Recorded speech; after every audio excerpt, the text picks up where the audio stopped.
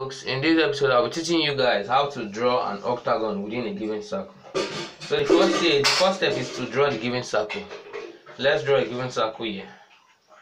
So this is a given circle and you can pick any circle of any radius. So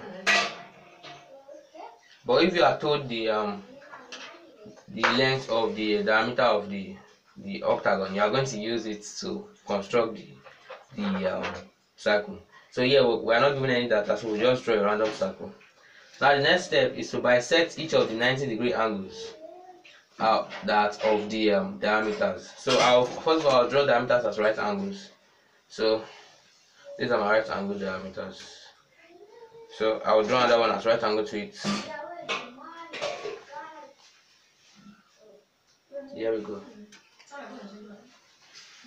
So drawing it, this one, extending it downwards.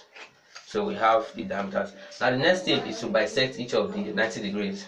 So how to bisect an angle, so we'll talk about that. You just put your compass at the point, draw an arc, open to a convenient radius, cut at one of the points and cut at the second point. Now the next stage, we'll do the same thing for the other side. Draw an arc, open to a convenient radius, cut, and then go down, cut. So now we'll join those intersections through the center of the circle, and that will be the points.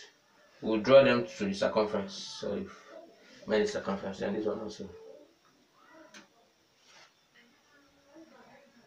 Now the last step is to join all the points on the circumference.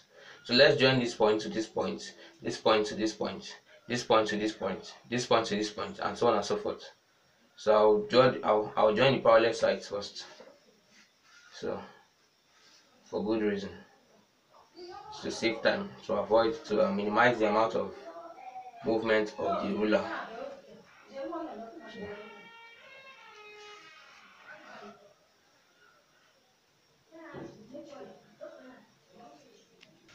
Now I've joined all the points on the circumference, and this is the octagon. You can also number your octagon, that if you desire, but it is very good to number in drawings.